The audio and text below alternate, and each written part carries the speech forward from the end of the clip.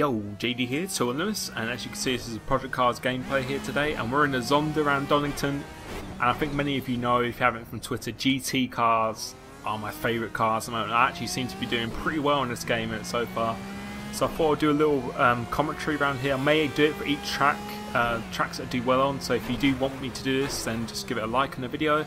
But coming to this first corner, you want to take a really early apex. It's really important in GT cars. Take an early apex. You do not want to take a late apex, especially in this car. Completely flat out down here for the right left. Just before the border on the left, go down to 4th gear. Early on the throttle, early on the apex. Once again, completely flat out for his left as the sun blinds us going through there. 5th gear. As soon as you get to the middle of the track, you want to go down to 4th gear. Don't really necessarily need to hit the apex. You want to carry as much speed as possible through here. Just before the last spawn on the left, that's your turning point, a blind apex through here, but again try and go as early as you can on the throttle.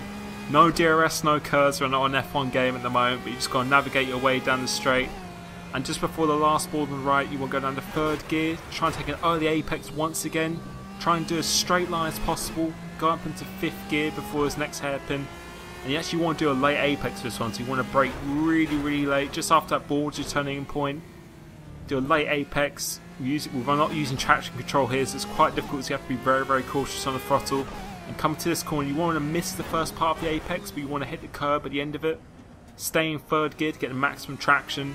Try and keep the wheels straight as possible and make our way to the line. And that is us doing a world record by 4/10 of a second, so pretty nice lap. And as I said, I really am enjoying GTs at the moment. It just seems to really suit my driving style, particularly in being smooth. But I hope you enjoyed it. If you want me to do more laps like this, if I maybe get more world record laps, I've got a few now already, but if I do some more good laps, if you want me to actually do some setups and talk over the laps and like the video as I said, hope you're enjoying the game. Let me know what your favourite car is, what your favourite track is, and I'll catch you next time. Cheers.